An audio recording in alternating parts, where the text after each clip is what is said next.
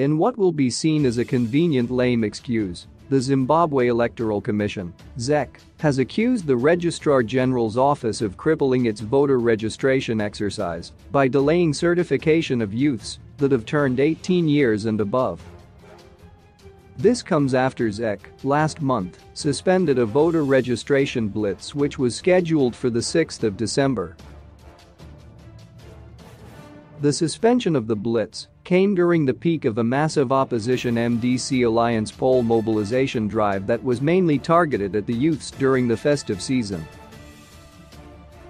The move raised eyebrows, with observers viewing it as a plan by the ruling ZANU-PF party to get rid of opposition supporters. In an interview with Peter Marimi of the Mzbingo Mirror on Monday, ZEC spokesperson Joyce Letitia Chasm said the commission's primary target was to register youths who have turned 18 and above.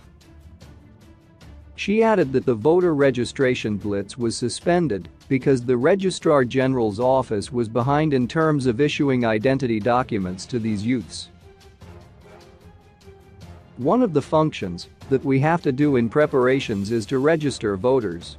Particularly now, our target as we talk are the youths that have turned 18, and we are in liaison with the Registrar General so that when we eventually go, because we had intended to go for a blitz voter registration exercise, but we realized there are quite a number of youths that have not yet registered because the Registrar General has not done so. We work hand in glove with the Registrar General, Chasm said. Normally, they go ahead of us registering these young people that have turned 18.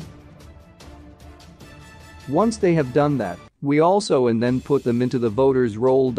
Chasm added, we also need to clean the voters' roll. In other words, to remove the deceased from that, and we get this information from the Registrar General. If he does not have, or she doesn't have, then we rely on the relatives of the deceased to actually come forward with proof that this person is dead. The opposition MDC alliance is targeting 6 million supporters in the upcoming 2023 elections and ZANU-PF is targeting 5 million.